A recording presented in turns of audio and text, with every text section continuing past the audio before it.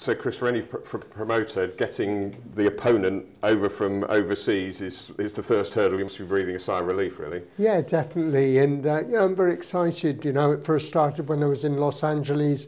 I met with these Mexicans in the Rock Gym in LA. I started chatting to them and said, look, you know, we're looking for something exciting for Haskins' next fight. You know, would they be able to supply a Mexican? And I expect they thought, oh, this is just someone saying, yeah. And then within a month, I'd contacted them.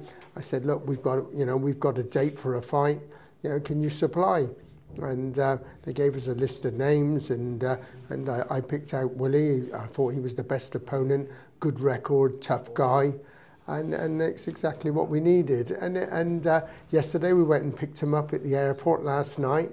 And you know, because I was just you know, curious and welcoming. And these are like days in your life that you remember for the rest of your life. You know, we brought this Mexican over. You know, and it touched me when Ricky said it's the first time he'd been out of Mexico. And you know, I thought, oh, like, you know, we'd done that, and then we brought him down. I took him past Clifton Suspension Bridge, and I got Ricky to interpret that, you know, when it was built, and that, you know, how many people died building it. And then we went past the SS Great Britain, and I told him what a great city that we have here in Bristol, and this is what we want, you know, international sport here. Absolutely. Yeah. There's always a danger, though. If this guy beats Haskins, the dream's over, isn't it? Well, that's it. But you know, that's what we're here for, you know, and that's what we want everybody that turns up on Friday night to think, is he going to win or is he going to lose? You know, and this is it. And this is a, you know, maybe a 50-50 fight.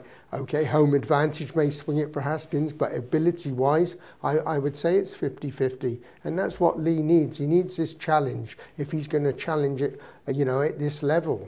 And as you said in the press conference, 2015 world title fight if he comes through these next two, yeah? Yeah, and that's what we're hoping. And you know, we've just been very unfortunate, the fact that we haven't had a big venue, and we haven't had that big, massive support that we could get for Haskins or our other boxers in the past, because we haven't had a venue. Okay, well, let's hope he fills the City Academy and gets the right result for you. That's it. That's what we need, a lot of support, you know. Lee Haskins is the most successful sports person in Bristol for the past 3 or 4 years, you know, and he deserves that support.